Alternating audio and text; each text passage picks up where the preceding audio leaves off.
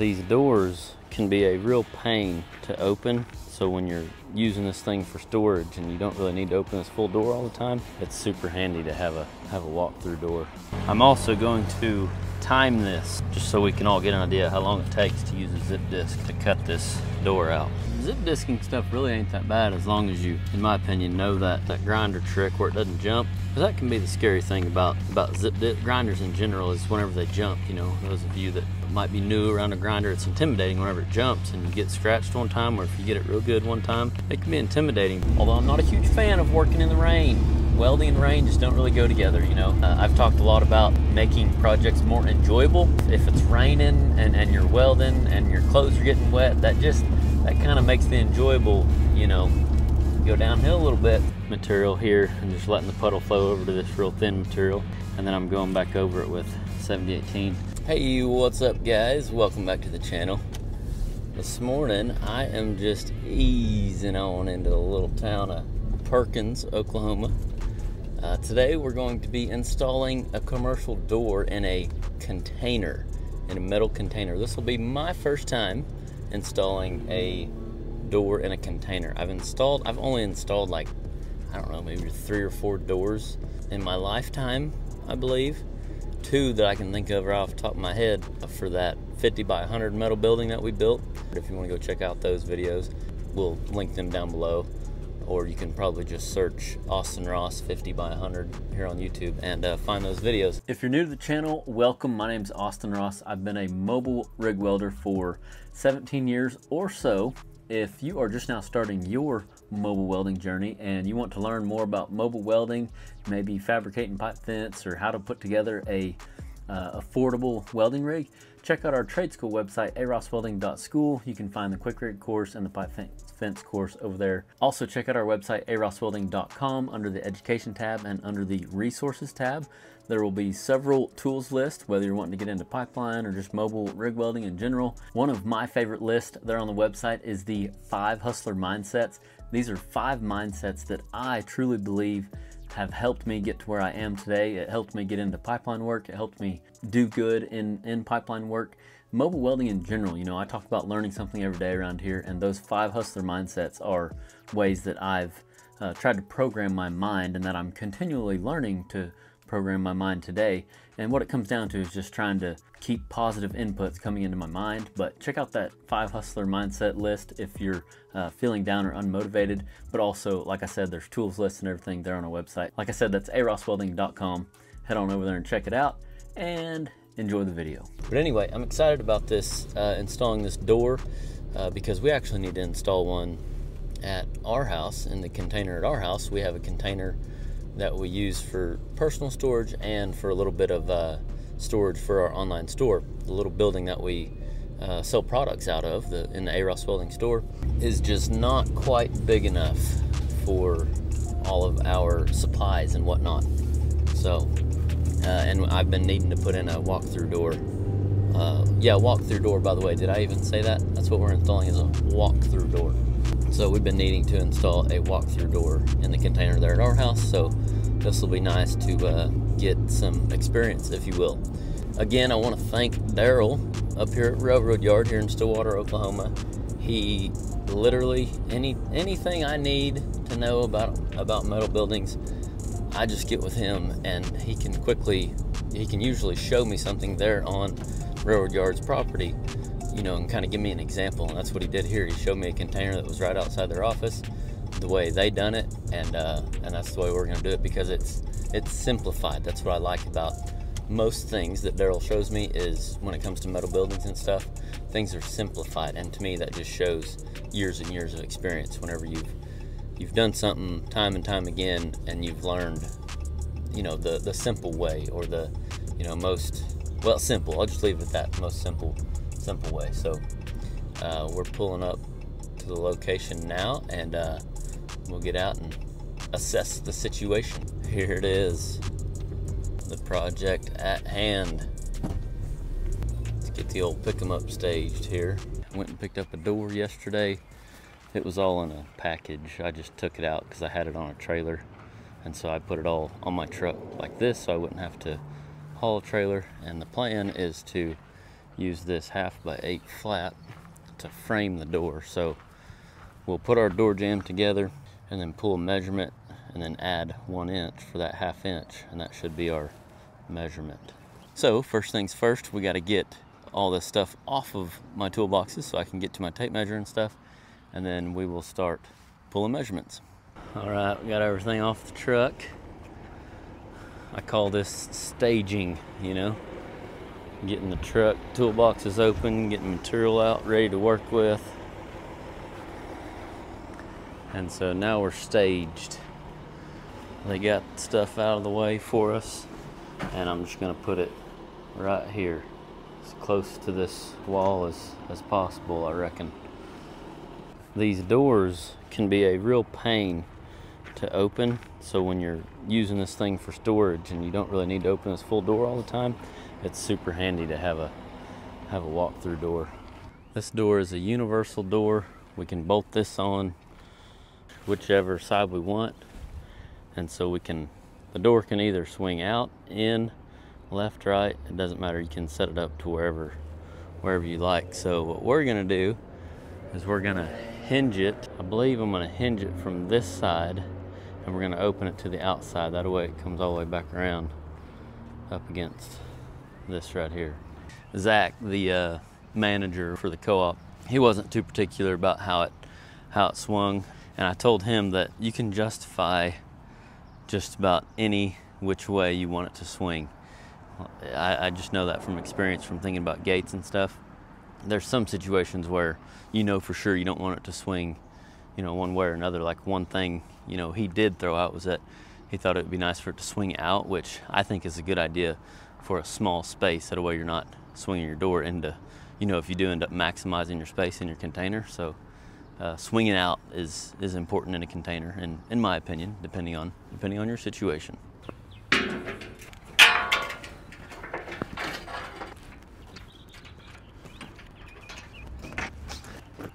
Oh, I just did that wrong. Have mercy. I'll say it like a early mentor of mine, the welder foreman. His name was Bobby Flores. He was kind of the shop foreman, or he was the shop foreman whenever I worked at Stillwater Steel right after high school. And Bobby taught me a lot of things. And but he would do something, you know, silly like I just did, and Bobby would say, "Oh, dadgummit, let me get my SHIT together." So I'll say like Bobby says, let me get my stuff together here this morning, and we'll get on a roll here. Just 4 bolts in the top of this bad boy. It's gonna end up being welded, so it doesn't really, you know, the holes are loose too, so I mean you can get her where you like it. Like I said, I just need a measurement, and then I'll also take a measurement of our door, make sure it's gonna fit in that door jamb. All the good little fabrication things. If there's one thing I've learned over the years of doing a lot of stuff for the first time, that is, for one, making sure you have everything before you get started, because of the measurements. Measurements are critical, and manufacturers change stuff from time to time. So I don't care how many times I've hung a certain gate, I always like to have the gate there whenever I'm setting the posts. So like here, I like that I have the door here. I wanted to make sure I had the door here. I planned yesterday a full day to make sure I got everything I needed, and I'm glad I did, because Railroad Yard was out of stock with these doors, so I had to go to Oklahoma City and get it. So anyway, but I wanted to make sure I had the door here before I ever started anything. But one of those reasons is so you can get measurements. Actually just 1/2 inch taller on this side, because we're only putting a 1/2 inch flat on top, but 1/2 inch. So 1/2 inch taller here. So 87 by 40 3/4 plus 1 inch, 41 3/4. One thing that's coming to mind is shims. I did get some shims. That's one real important thing when installing a door. So all that to say is I think it's definitely better if my hole's slightly bigger, because just like hanging a gate, we want to make sure this thing functions very nice like. We will only be stitch welding this, and then we'll be putting silicone in the rest of it. So anyway, I got my measurements. These should be tight measurements. So I'm gonna go ahead and lay out for 41 3/4 by 87.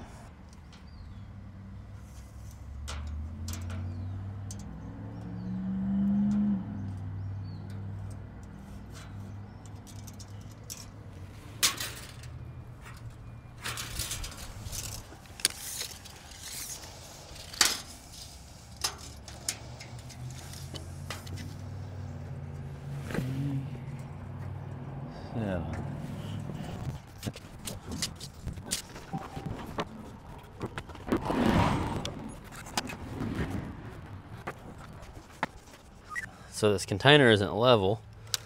So to get an accurate measurement going up, I'm gonna pull off of this solid piece right here to my mark. So we got 7 inches. So now I can just go up here, mark 7 inches. I'll even make one in the center. Line these 2 marks up. And yeah, that matches the way the container sits. It's riding this line over here. And that's what this is showing. So now that we got 7 inches there, we can pull our 41 and 7/8 here. And now should be able to just connect the dots. Hello. And I have a feeling that I'm gonna have to, I still haven't decided if I'm gonna use a zip disc or a torch. I really wanna use a torch. And I mean, I believe it's possible. You just gotta angle it, you know, angle your torch like this and point and just go pretty quick to lessen the warpage. But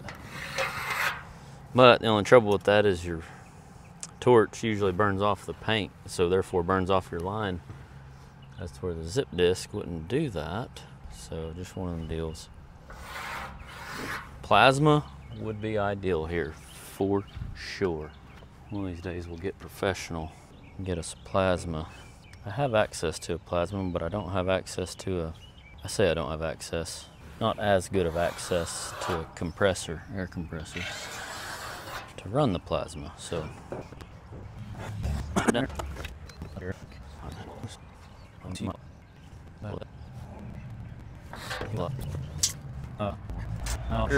test my measurement one more time. 41 and a little over 3/4 by 87. Final answer. Now it's time for the exciting part, the cutting.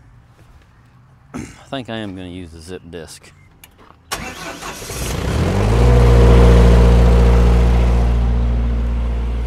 There's my lines, picture of my line close up.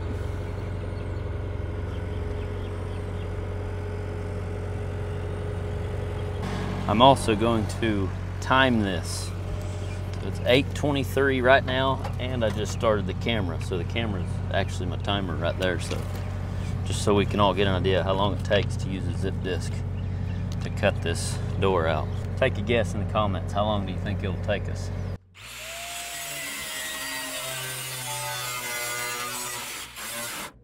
So the zip disc I'm using to cut this out is razor blade 27.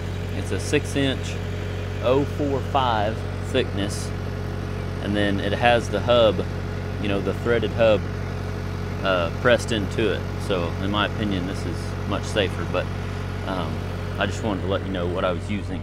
And then I'll also let you know how many of these it takes me.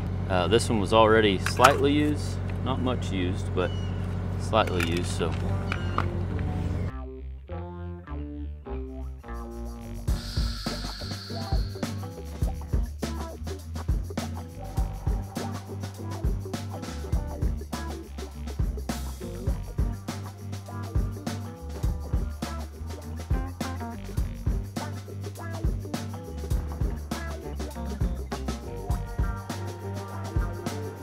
So there's tension on it.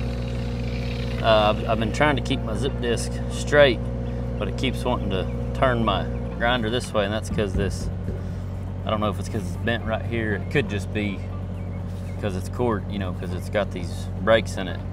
That's normal when cutting metal, is to, you know, there's going to be pressure. Sometimes there's going to be pressure, so it's good to expect pressure and just kind of watch it as you're, you know, assess what's going on here. That way you don't get hurt.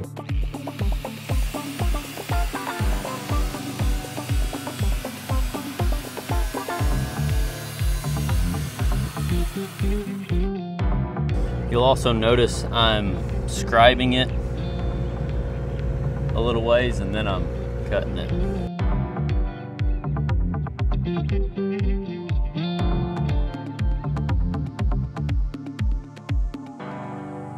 One very important safety thing that I want to bring up is running this grinder.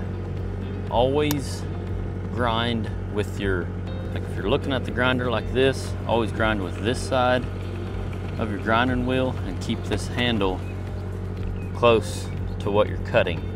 The further this handle, if you're grinding with this side, the further this handle gets away, and for starters, the further this handle gets away, the more you're cutting up here, and then that's whenever it starts to jump. So you'll notice as I'm cutting this, I'll always be like, when I cut the top, I'll do this number, and then when I cut this other side, I'll do the same thing I did here. I won't turn it, I won't be having it like this. You can do it like this, again, keeping it close as possible, but it's way less likely, way more likely to jump on you. So just a huge safety grinder tip is to keep it grind with. If you're looking at the grinder like this, the right side, right here, and then keep your handle close to your material.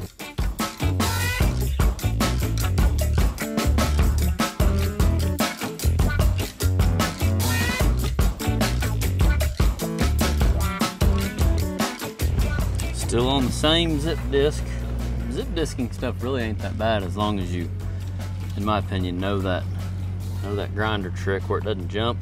Because that can be the scary thing about zip grinders in general, is whenever they jump, you know, those of you that might be new around a grinder, it's intimidating whenever it jumps and you get scratched one time, or if you get it real good one time, it can be intimidating. But once you know that trick about keeping this handle close to your material and using this side of the disc, that minimizes the danger tenfolds. And if you're using a quality disc like this with the hub built in, look, it lasts longer, it's safer. And also, all I was saying was, I sometimes dread zip disking stuff, but as I'm kind of going through it slowly here for YouTube here, I'm learning that it's not that bad once you know these little things. And another thing is earplugs and a face shield, a full face shield. Like, that's why I love this flip on my hood, because, well, again, the full face shield in case something does happen, but also getting stuff in your eyes. Whenever you're grinding with a grinder, it's very common for, you know, to get stuff in your eyes. I've got stuff in my eyes a lot over my years of welding and running a grinder. So again, that's one thing that I dread about using a zip disc is the sparks. But when you know that trick, you know, to keep your grinding safe, and you have a face shield to minimize and literally this little thing I'm doing right now, I'm moving myself over just a little bit, that way my sparks are right to this side of me and they're not going up my hood, because a second ago my ladder was over here a little bit too far and I was right in front of my grinder, and them sparks were hitting me and going right up my hood, and again, more chance of something getting in your eye. So being on this side of your work helps also. And I'm right-handed. Those of you that are left-handed, you're on your own, or get with my brother, he might be able to tell you. Rodney Ross, Mid-State Welding, he'll be able to tell you. He's left-handed. He might have some tips and tricks on left-handed grinding, because I don't know.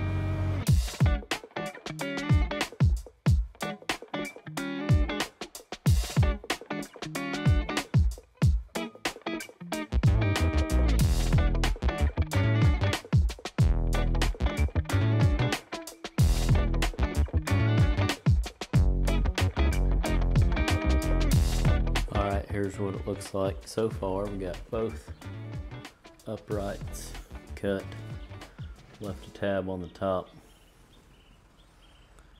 got the other upright cut. Now that bottom, I'm fixing to take my torch and do that. I think that'll be a little quicker, and I'm not worrying about warping down there. So I'm gonna get my torch, scrape that off, and then take a grinder and clean all this up.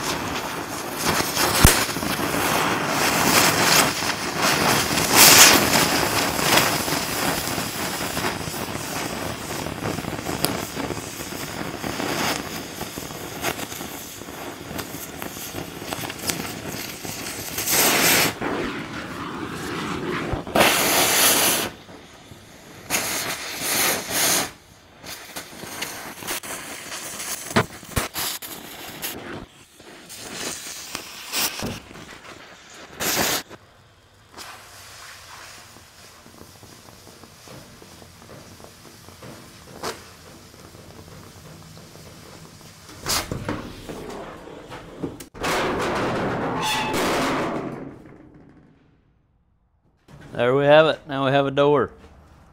Come on. So this here is called a scarfing tip, and it's real similar to like an arc gouger. So I'm just, to save me some grinding, I'm just taking away all this weld that was right here at the bottom of this container. It just washes away.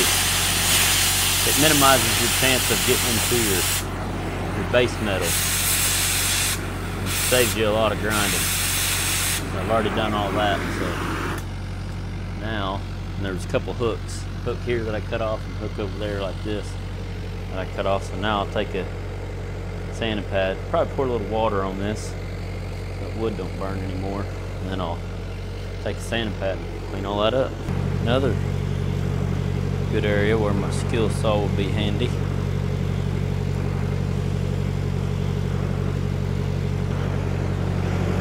This is what you call a bad habit. I say that lightly, but my habit is using a torch. That's what I did for so many years. And there's a time and a place, you know. I guess my simple mind just, since I don't have a truck and like a bed with all the boxes to hold all the stuff, I have to be strategic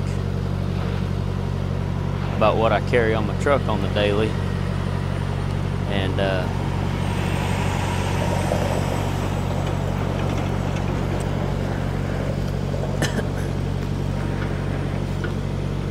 therefore I just always, I can always rely on my torch because it's always on my truck.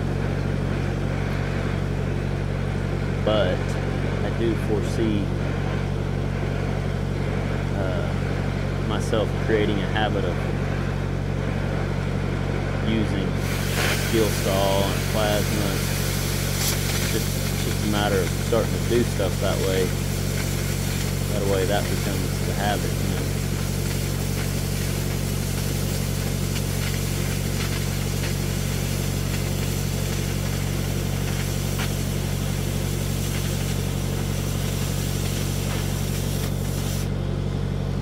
Hear the alligator chomping at it. I don't even think it ain't warm enough.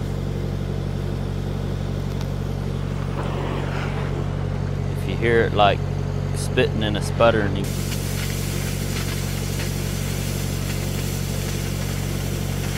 can tell it's not cutting smooth.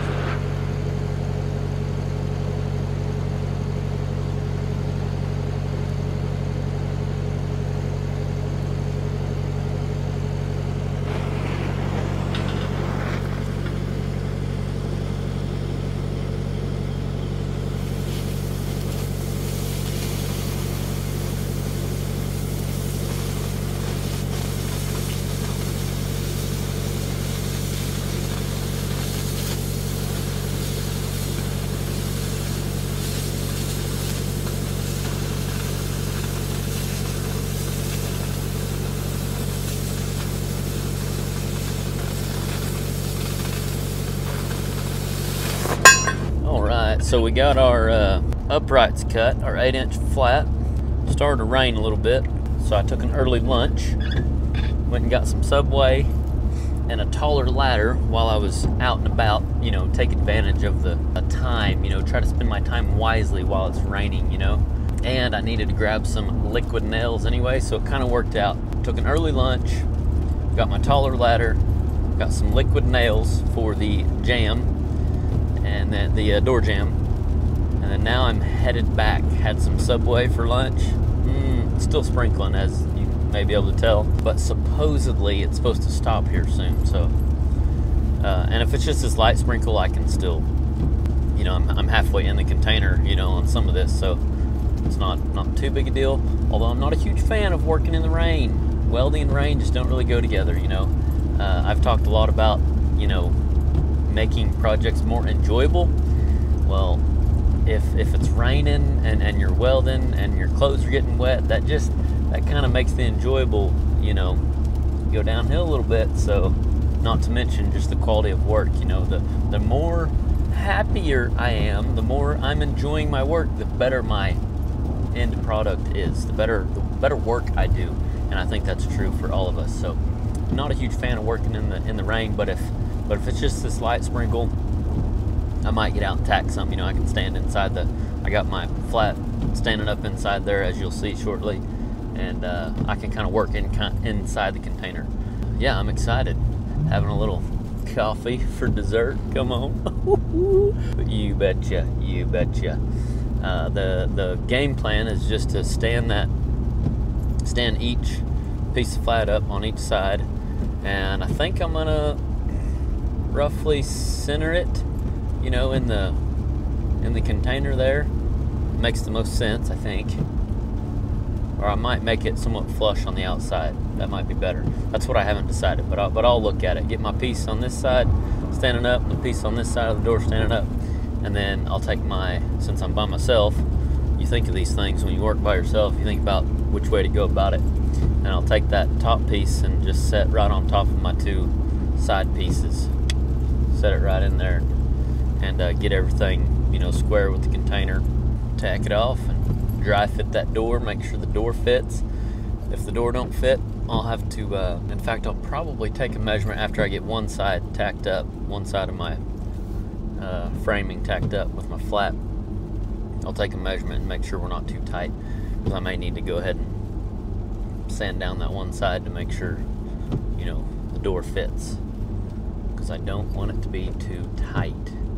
That is a big no-no with any opening, you know, gate, doorway, whatever. Like, you don't want it too tight, because then you can't close it properly. Anyway, I'm gonna finish this old coffee while we ease on back to the project.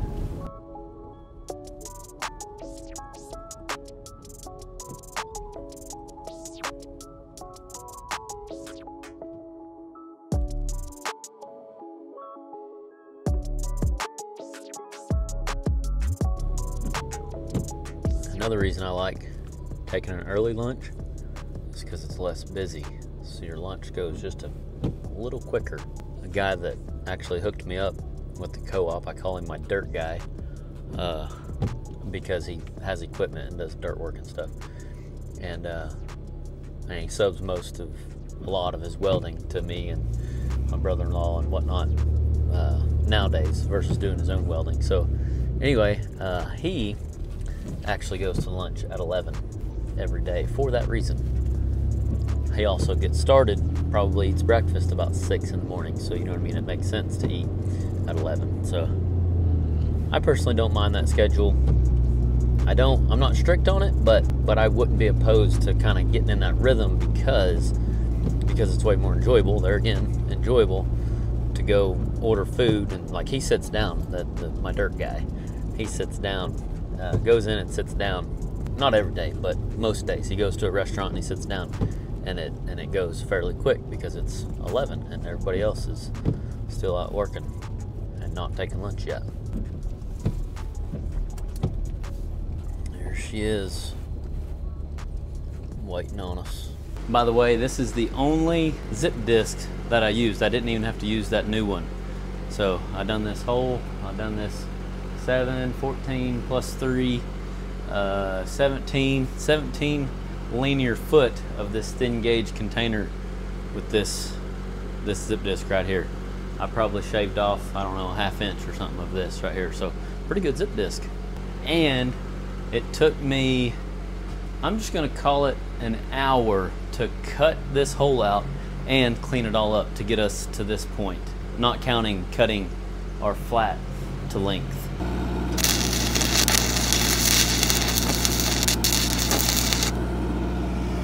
Now, as long as this piece is square with the inside of here,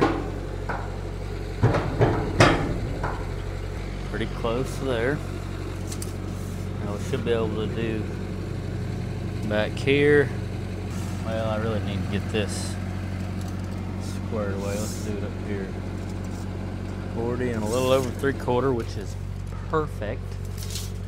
And out here, we need to be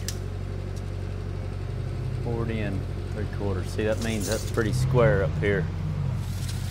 I was just trying to square the face of this one with the face of this one, make sure these are both running parallel with one another versus one of them being tweaked one way or another, you know, angled too far in that way or angled too far out this way. But I got a gap here, I need to push this in all the way down.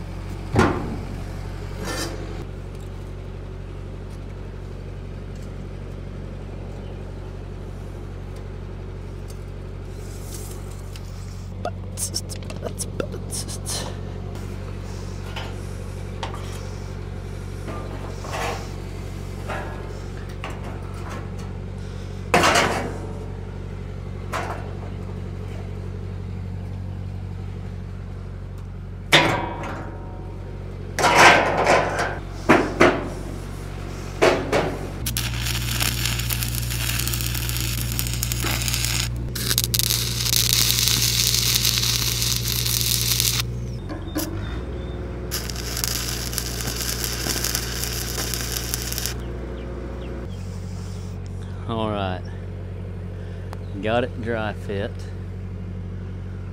Still need to put my top piece in, but I just wanted to make sure this would fit before I got too carried away. The measurement shows it's going to be pretty good. I'm fixing to check how this door goes in, make sure I'm putting it in the correct way. I think it goes in just like that. I might go the other way. The hinges need to be out here.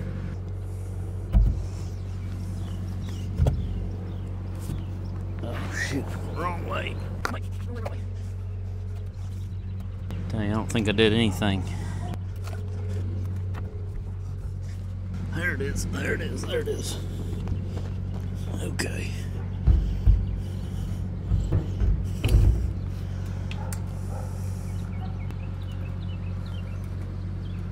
I believe something like that. I believe. All right, got my door hung the old-fashioned way with some blocks and shims down there. Really makes me grateful for my gate jacks. There should be something like that for these doors for us DIYers that like to do stuff ourselves with no helper. That's not that I don't like a helper, I just doesn't always make sense to call one. See, that's a little snug down yonder. Don't necessarily love that. Really kind of needs, this really kind of needs to come up a little. How much of a gap do we have there on top? Not my best work. Anyway, I could cut these tacks and I could drive a wedge under this to bring this up, but that bottom really still needs to be a little wider because I got a closer gap down there. I think I will whittle on it. I think I'll cut these tacks right here and there, and like potentially take a zip disc, run right in here, clean all this up and be able to push this back a little bit. Anyway, I'm gonna go to whittling, get it a little closer fitting, and then we'll see where we're at. We have made progress though, that is the good news. That is super exciting right there. All right, we got it all sorted out. A little more even on top now. I put a wedge down there to lift this up. And then I also took a zip disc and ran right here on this side of this plate. And then I took some wedges, some plastic wedges, and put them right here so it'd push the whole door jamb over. And that made the bottom even also. And this gap right here. We were tight down here and wide down here, but we got it all sorted out. And now I'm just stitch welding it. I want to put enough weld on the container wall to this to make it like structurally sound, and I am using 7018. I'm not done with this. I got some 60 or actually 8010 in here, but you can see over here I've got 7018 that I haven't brushed off yet. But stitch welding it with a little bit of 8010, uphill or downhill, whatever runs best.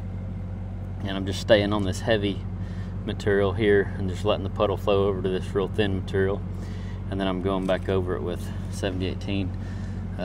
Just gonna stitch weld the whole thing, especially in here. I went ahead and kind of done the same thing in here to this door jamb. I stitch welded it with 7018, but once I get done putting all my stitch welds on, I'll take some silicone and put on both right here and right here, all the way around, inside and outside. All right, now that we got the door welded out, it's time to put this door jamb in, and then we'll be ready to put a little silicone all the way around everything. Put the doorknob in. We'll be setting good, ladies and gentlemen.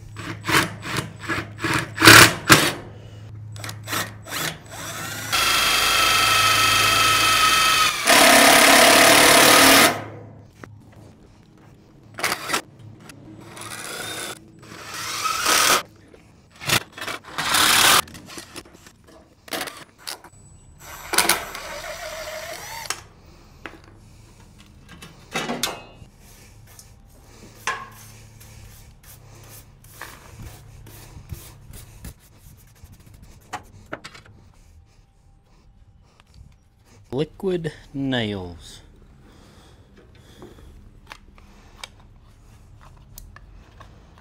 That way it sticks good and also keeps water from running in underneath it.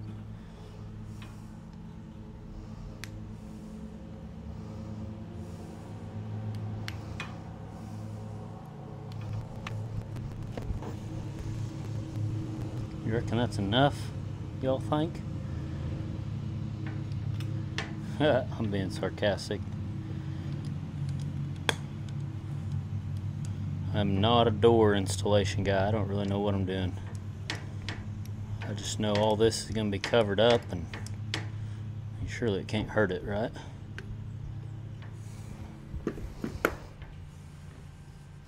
Surely it can't hurt it.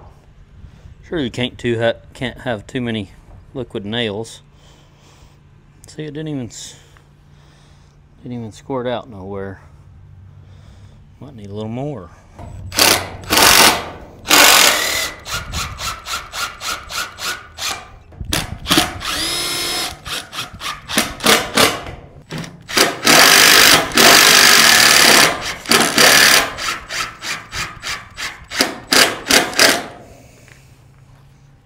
Make sure the door closes.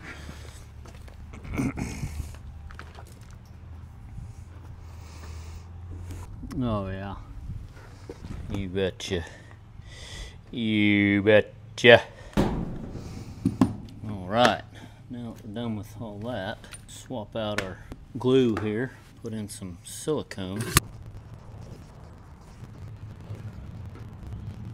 I should probably hire a silicone guy. I'm not very good at it.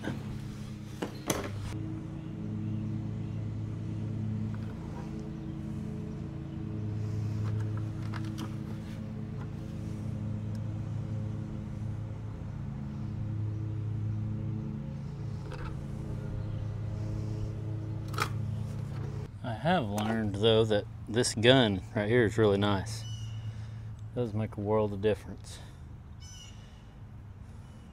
It's not top of the line, but it's not one of those cheapest ones that you can get, you know, at checkout or something. You know, when you're checking out, they have stuff by the cheap stuff by the register. That's what I meant by that. That was supposed to be funny. I don't know, I feel pretty good about it for what it is. Uphill, baby. Look at me now. Pushing paper. Look at me now.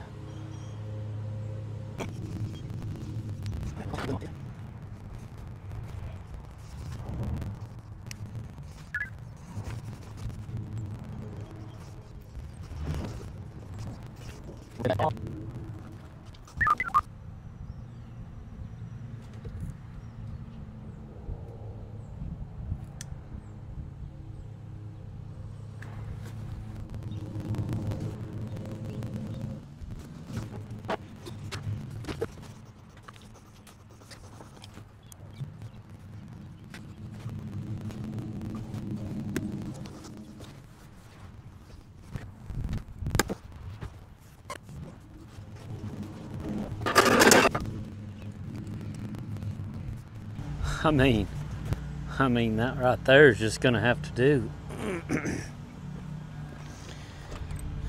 That right there is gonna have to do, ladies and gentlemen. How handy is that?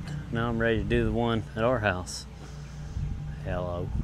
So that clip you just seen, I did not have the weather stripping, so these doors come with weather stripping that more or less clips into the door jamb of the door here. And this clip here is with the weather stripping clipped into the door jamb. So check out the difference here.